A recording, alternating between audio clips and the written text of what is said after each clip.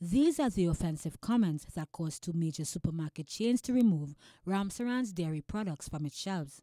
A relative and employee of the company was widely criticized after referring to P&M supporters as cockroaches and loafers.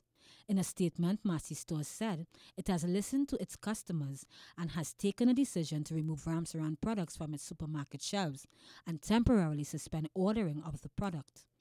And even though the author of the post issued an apology to customers and her family, stating they were made out of anger, it did not stop the fallout, as the Supermarket Association also asked its members to boycott the company until it makes the correct remedial action. An online petition has also received more than 10,000 signatures calling for a boycott. The Ramsaran family members' comment was one of several racist posts that flooded social media following the 2020 general elections.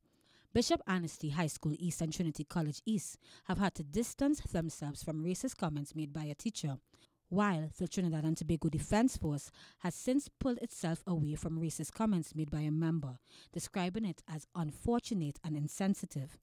According to sociologist Dr. Roy McCree, what has emerged on social media is linked to a struggle for power. So you have groups in a society who think they have more wealth than you, who think they have more businesses than you, basically more economic capital than you, more social capital than you, educational credentials, but yet they don't have that political capital. Dr. McCree says one must look at how these parties were historically formed.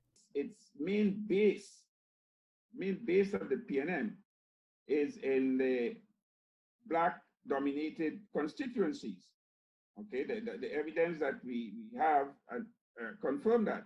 Similarly, with the UNC, of course, they would be concerned about the entire society, but the reality is that their support base lies in one or the other.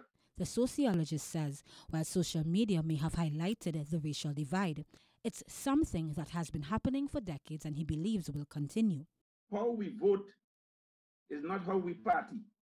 Carissa Lee, CNC3 News.